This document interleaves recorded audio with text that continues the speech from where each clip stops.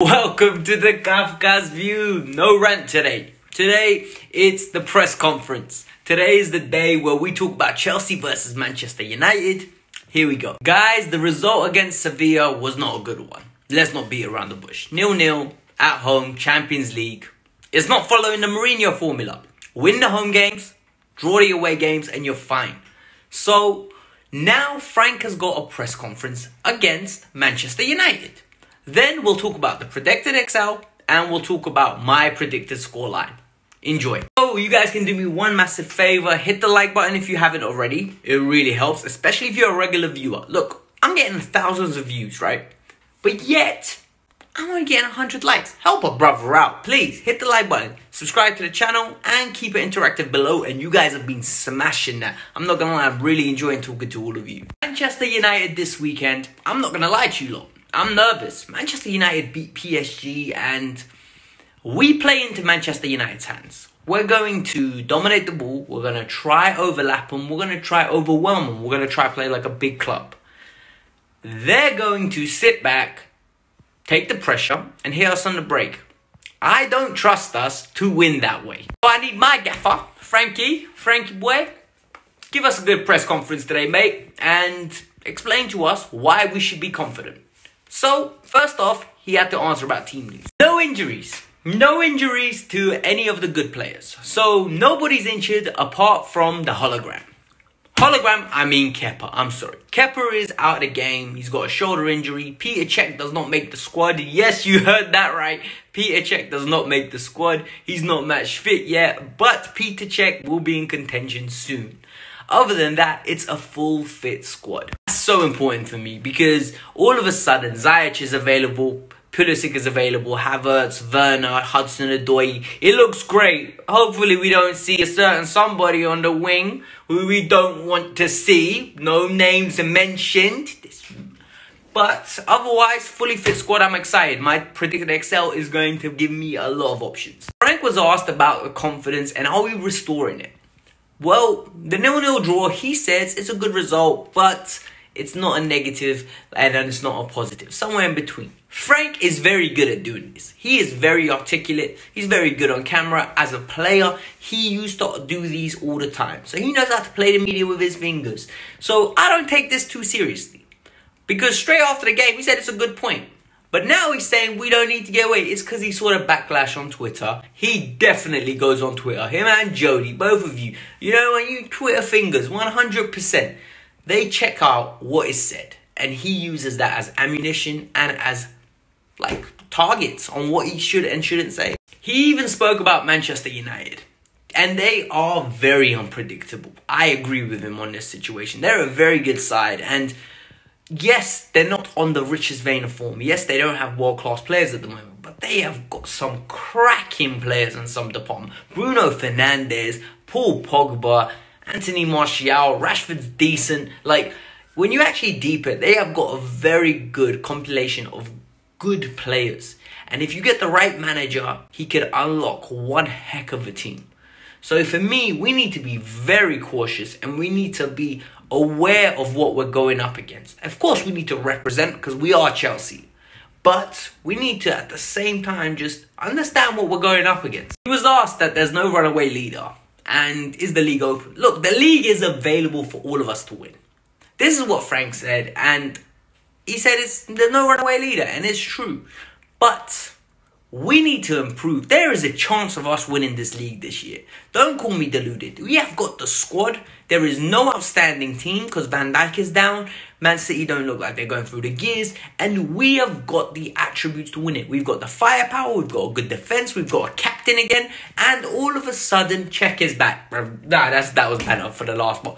But we have a good team. If we're positive and if we believe and if our manager makes the correct decisions, there's no excuse for us to get 90 points. Like, we should be beating a lot of teams.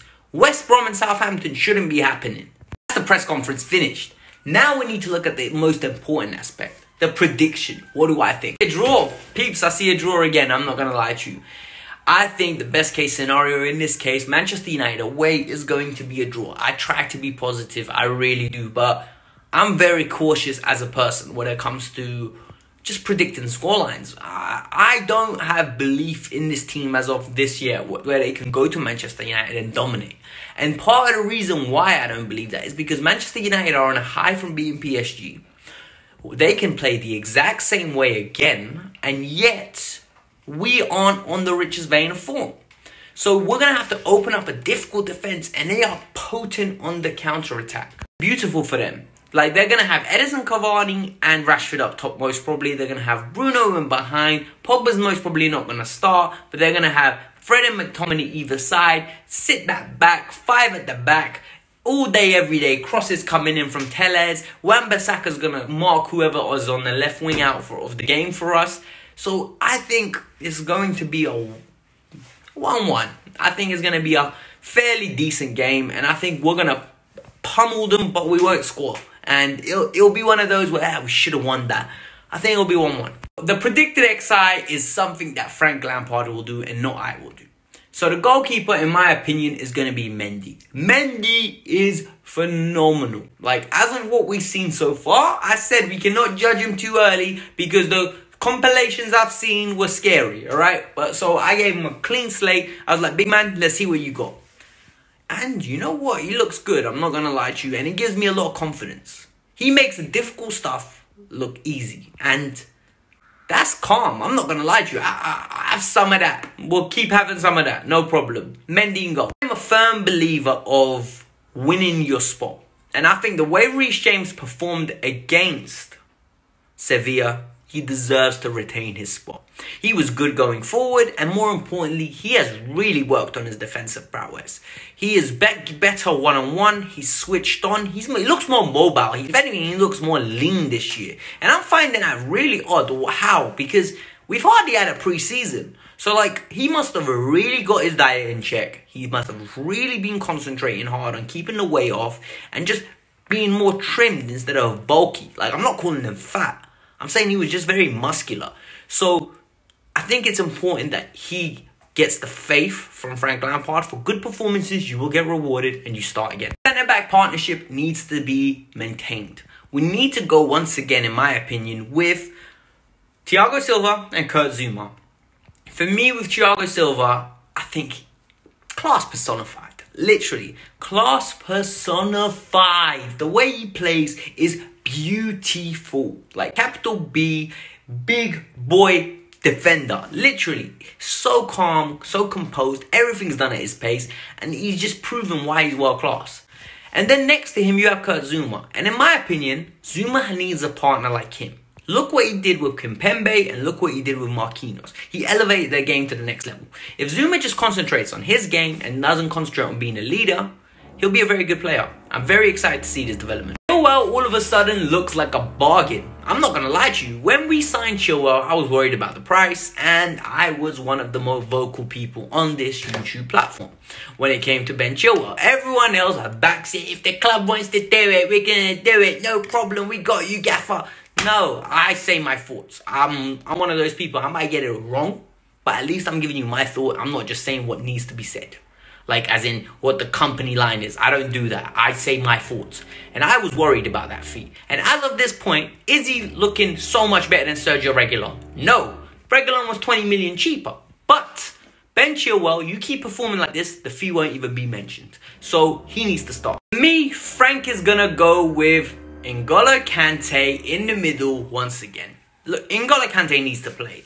Manchester United can't handle press. Manchester United really struggle against teams that press them. Look at Spurs. And if we win the midfield battle, we will win the game. I'm telling you now, N'Golo has to start. This is the game Jorginho gets rested. We're going to get Mateo Kovacic back in the starting lineup, and he's going to have to do the Regista role.